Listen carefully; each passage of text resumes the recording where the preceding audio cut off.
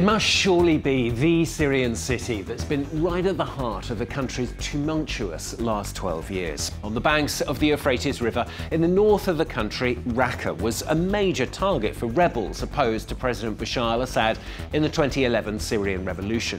It fell to them in 2013, but it wasn't long before the Islamic State group took over control.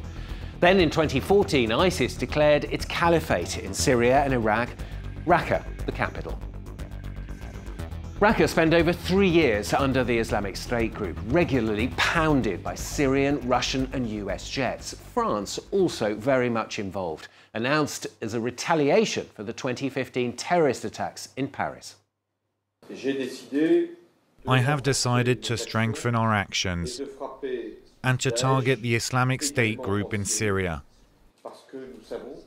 because we know it's this organization in Iraq and in Syria that organized and perpetrated the terrorist attacks in France. The city itself suffered as well from its occupiers, notably any non-Sunni religious buildings, including the Uwais al-Khani shrine, destroyed. It wasn't until October of 2017, following a long battle, that the Syrian Democratic Forces declared Raqqa liberated. Since then, much restoration has been carried out. Roads, bridges and vital buildings rebuilt, a teeming city once again. But huge problems persist, with deep-seated animosity between the Kurdish and Arab populations, the fear of violent attacks from dormant cells of the Islamic State group, huge rises in the price of petrol and a real lack of water as well. Well, Chris Huby revisits Raqqa for France 24.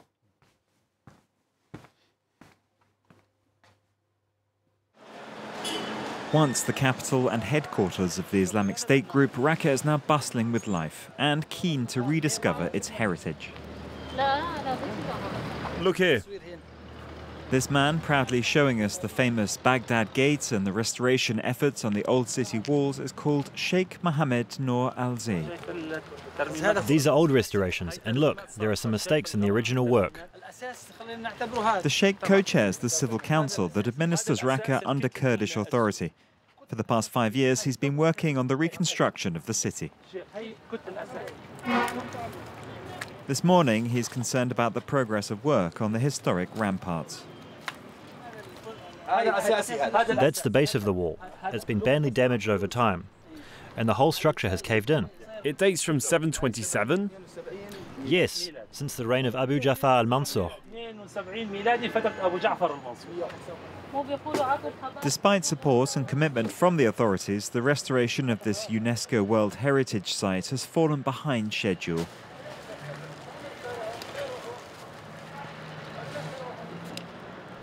The Raqqa Civil Council Cultural Committee has begun restoration work and supplied the bricks. The reason for the delay in delivering the services is that the budget is higher than the resources allocated.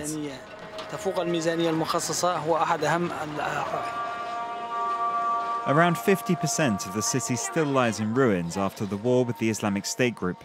New construction projects keep being launched, like the so-called New Bridge spanning the river, which will allow heavy goods traffic to be re-established, essential for supplying this commercial city. This is a new borehole. It's a method that has been proven in several other countries. Down there, on the other hand, we're rebuilding using the old method. What we still have to do is install a pillar in the middle of the current here and rebuild the pillar over there that was destroyed.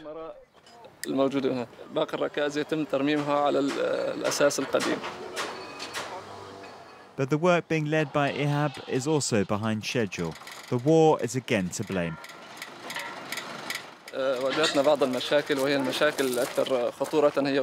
We had a lot of problems. First of all, there were a lot of mines in the water under the bridge, especially those mines used to destroy pillars. We had to call in the authorities to clear them.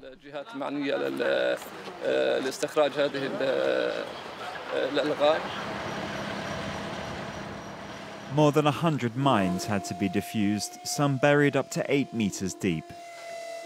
Come here, look at this. You don't have to detach it, just push it 12 millimeters to this side. The biggest delays are being caused by the embargo and the so-called Caesar law. This law, passed by the United States and the EU, imposes sanctions on companies and individuals who trade with Syria. Due to the embargo, it hasn't been easy to import the machinery we need to work. Despite their limited resources and outdated equipment, IHAB's teams are due to deliver the new bridge in spring 2024. With the reconstruction of the city and the increasing number of building sites, Raqqa has been attracting thousands of displaced people, victims of the war and the jihadists. Here they can find work and a modicum of security in a city under heavy Kurdish military surveillance. These workers are often very young, like 16-year-old Yusuf.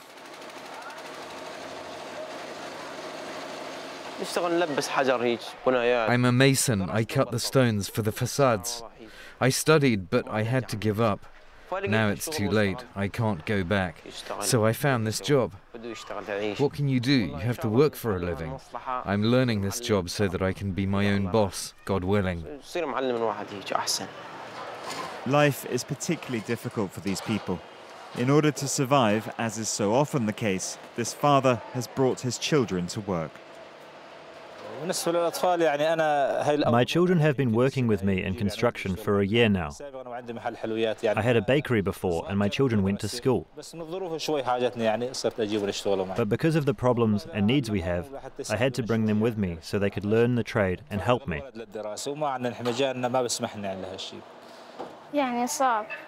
It's difficult, but I like this job. It's better than staying at home. And work is more important than school. I want to learn the trades, and it's just better. At only 10 years old, Rami works 9 hours a day, all week long, and in non-existent safety conditions.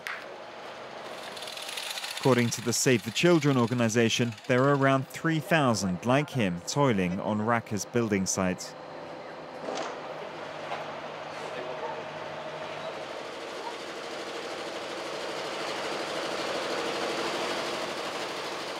There's another major project that the Civil Council is tackling in this city with few services: social reconstruction.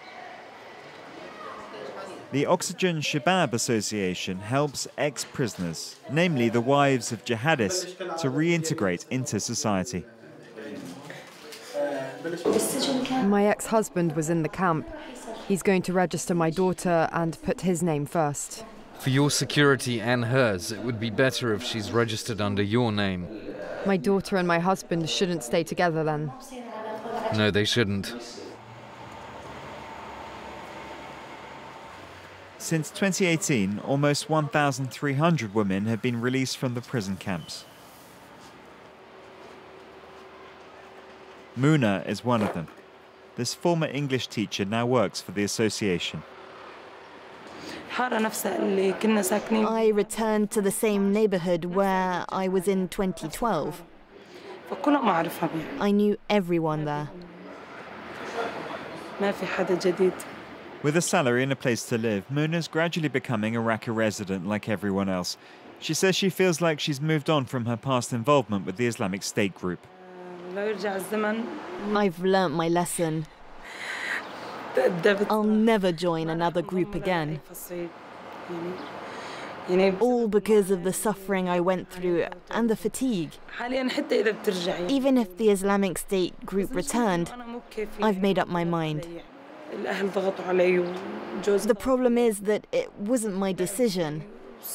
It was my family and my husband who forced me into the Islamic State group. I was a victim. All the women here are victims. The women had no role. The husband decides everything.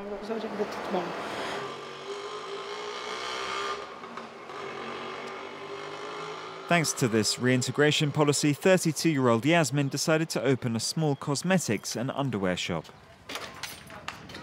But she says it hasn't brought her much satisfaction. I'm too psychologically tired, and I struggle to support myself with this job. Either I deal with it, or I don't. Twice married to foreign jihadists during the caliphate, her return to normal life has been complicated. I'd like to go where I don't know anyone, and nobody knows me. It'll be better than living here, where we're supposed to be back home, but we are not welcome and we're always under suspicion. At least under the caliphate, I felt safe. Now there are problems with drugs, crime and burglars. None of that existed under the Islamic State group. Our only worry was the bombings. Now all we see is discrimination between Kurds and Arabs, displaced people and locals. All we feel is tension.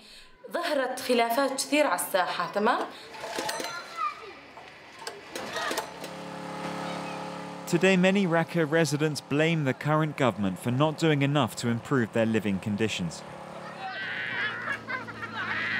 This is made even more critical by the fact that the number of people falling into poverty is growing, making the reconstruction efforts somewhat redundant.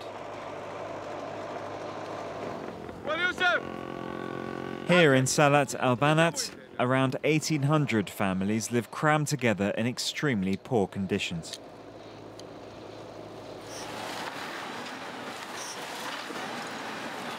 Rubbish trucks come here daily to unload waste from Raqqa, a few kilometers away.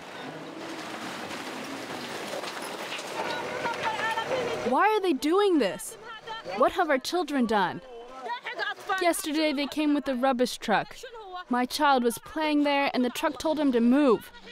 They're deliberately trying to make us leave. What have we done to deserve this?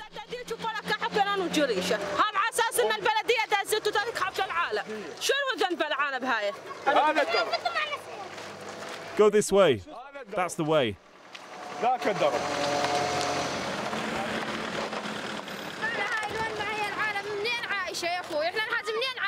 Look, everyone here depends on rubbish bins. Even the cattle. Everyone lives off rubbish. Even the children live off rubbish.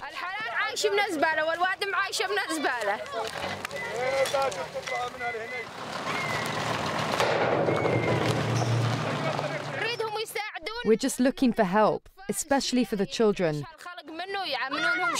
But there's nothing. We're just trying to survive.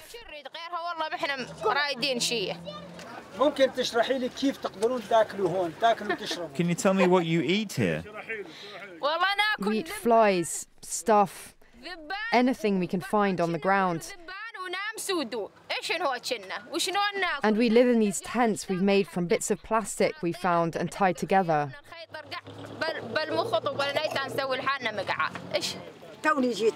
I just arrived here. We collect nylon and plastic, all that we can to stay alive, our children and ourselves. Some of these families have been living here for over 3 years. Having found no work in Raqqa, they are left with only their children to help them survive.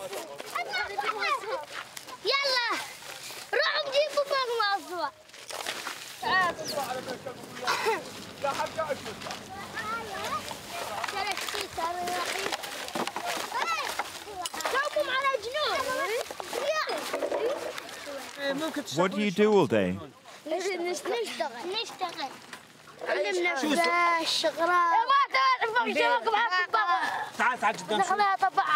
ممكن تحكي لي أي ساعات فيك شو عم تجمع شو عم تشتغل شو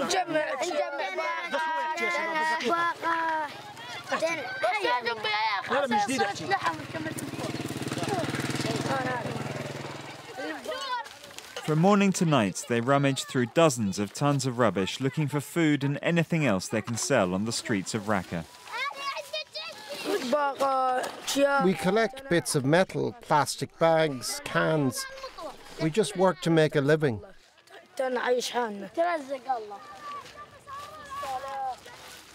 Due to the inflation that hit the whole region last September, these people have never been in such a precarious situation.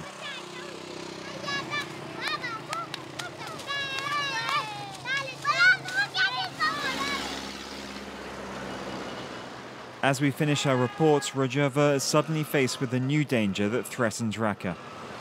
Turkey has just launched an attack on several towns and villages in Kurdish-controlled areas. Raqqa has been spared, but a huge protest march has been organised by the Kurdish authorities. There's a Turkish military escalation targeting civilians and infrastructure, electricity and water centres, aimed at paralysing services in northeast Syria.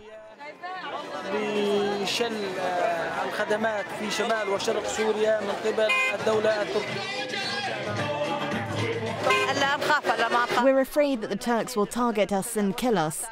I don't want that to happen. A new fear added to the poverty and heightened tensions between Raqqa's different populations, a combination raising fears that the Islamic State group may return.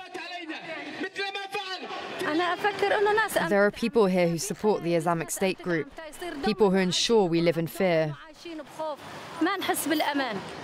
6 years after the fall of the self-proclaimed Islamic State group caliphate, the future of northeastern Syria still seems to be playing out in the streets of Raqqa. Chris Huby revisiting Raqqa for France 24. Well, that's all from this week's edition. Don't forget, of course, you can catch it and all the previous editions as well on the website at france24.com. With more news coming up very shortly. Thanks for watching.